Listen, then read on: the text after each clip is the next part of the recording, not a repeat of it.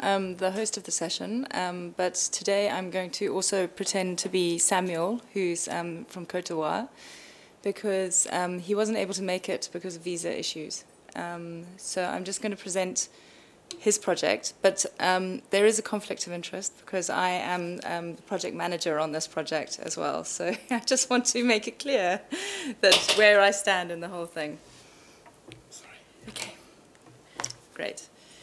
Okay, so Kumusha Takes Wiki is a project that was started last year. It's under the banner of the Wiki Africa project that's run at the Africa Centre in Cape Town.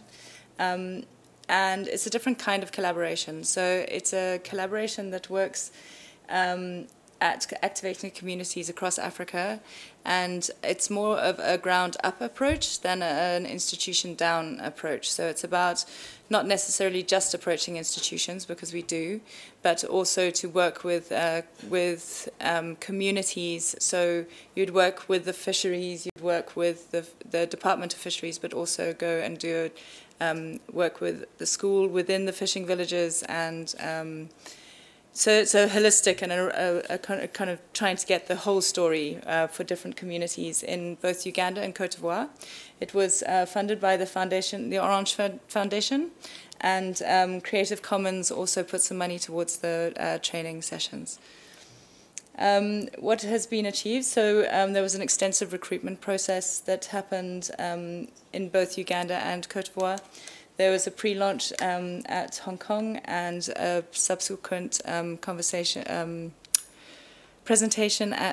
London at Wikimania. We've had extensive research into the information that exists online and offline, on Wiki and off Wiki, about Uganda and Côte d'Ivoire. There was established criteria and a lot of work. There's been a lot of work that's been done in both countries, and so centering on Samuel and his work that he has done, they've been working with these communities. So they've been working with the fishing community, contemporary writers, student life in 2 universities, street kids, a border town, popular suburbs, cuisine, which happily married with the Wiki Loves Africa project that took place, football, because that was a passion that happened in Côte d'Ivoire, not so much in Uganda. So we didn't do so much, so there wasn't that much football in Uganda.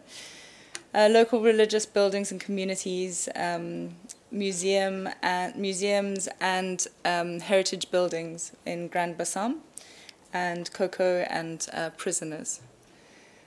And there was the chosen communities ranged. Sorry, these are the organizations that we worked with, that Samuel has worked with, and you can see that it ranges from the Commission of Francophonie to writers, the food business, the culture ministry, and it's been quite a year. So it's worked.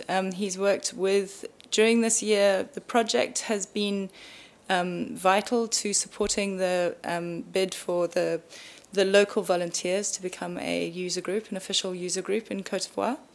And they've had a lot of projects that has helped to galvanize the community, as well as brought other people on. So things like the Wiki Loves Africa project really helped to kind of to allow for focus for them to work around a different project.